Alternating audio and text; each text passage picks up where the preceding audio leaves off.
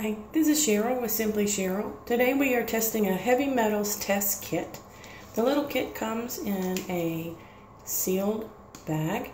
It has a collection syringe, it has a test tube, and it has the liquid needed to test for heavy metals in either your system or in your water. The chart will show you the different metals that can be detected depending upon where you live or your diet. Even some supplements have been known to contain metals that you may not want in your system. So it's really simple to use. You can either use your water. If you're testing at home, you can use your urine. You collect up into the syringe. You take the testing material and place both in this test tube and shake it vigorously, and then you let it sit and wait, kind of like the old home pregnancy test. So once you have let it sit for 15 minutes, it says, then you will get a reading here.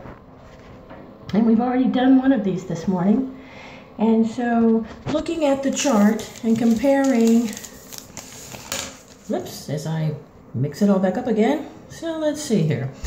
Comparing the colors, we don't have the dark green, so it looks like we have more of the olive green, which means it has magnesium and nickel. So at this point, I guess we would go and look up and see what magnesium and nickel come from and why you would have excess in your urine. I take magnesium supplements, so that really is not a surprise for me. But if you are not on specific, I don't chew on nickels though, so I guess I will have to go and do a little bit of research on that. Otherwise, it's a pretty neat kit. It comes all self-contained. It's in a little bag. It's got it all in there for you. And it's really simple to test.